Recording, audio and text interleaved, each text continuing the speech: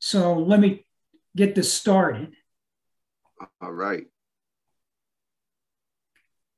And Mr. Colvin, time me.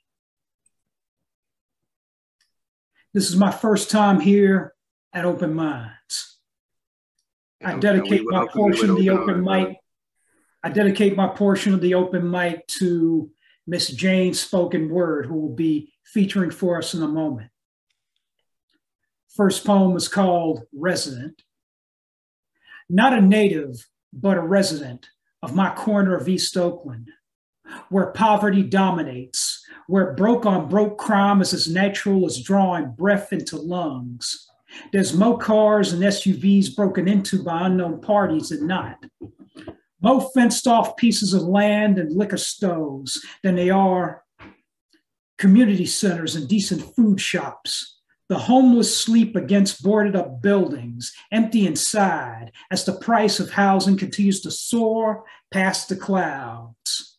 Drugs and black market guns are always available, have been available. 5 decades of strung out black bodies and black bodies shot.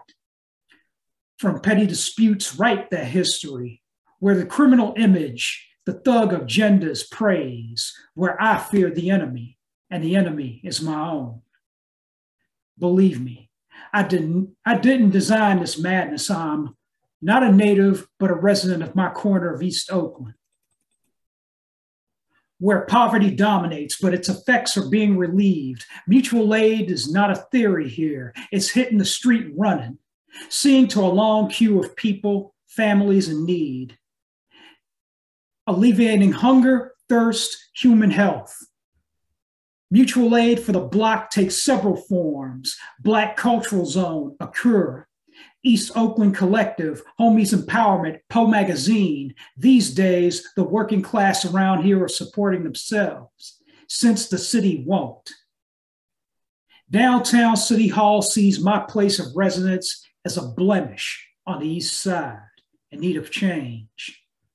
Just remove the Poe from homes, rename the block, and welcome richer residents in. Like I said, I didn't design this madness, but as long as I'm here from my little house of 6 years, I'll document it. I'm not a native, but a resident of my corner of the changing Bay Area. Eastmont, Oakland, California, USA, where I'm from.